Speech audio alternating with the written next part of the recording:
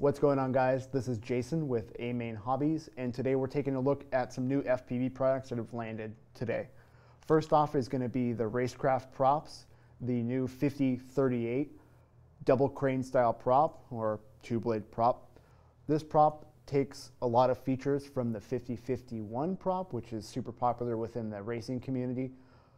However, the main difference between the 5051 and the 5038, the 5038 is going to be a little less power hungry compared to the 5051 and therefore be a little bit more efficient.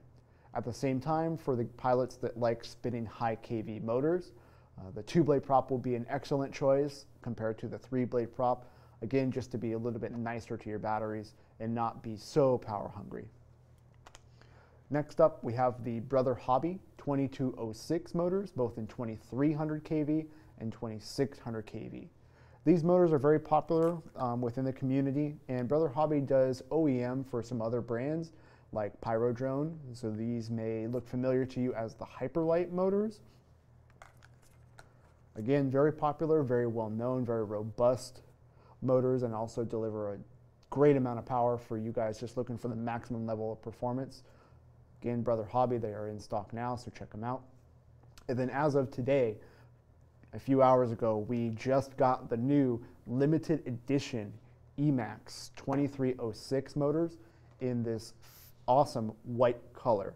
Both of these are now in stock, 2400 kV and 2750 kV. Again, the white is limited edition, and after the first couple batches arrive and sell out, you will no longer be able to get this sleek white color. Emax will be changing it back to the black color. So if you are set on being a little bit different and having the snazzy white color with the red bottom on your quad, I suggest purchasing these sooner rather than later. Of course, these are going to be insane performers, being that they are wider at the 23mm series instead of the 22, and also that 6mm stator height, which the name implies, 2306. Again, in stock, and check them out. If you have any questions about the products that we discussed today, check out the links down below. And as always, thank you for watching.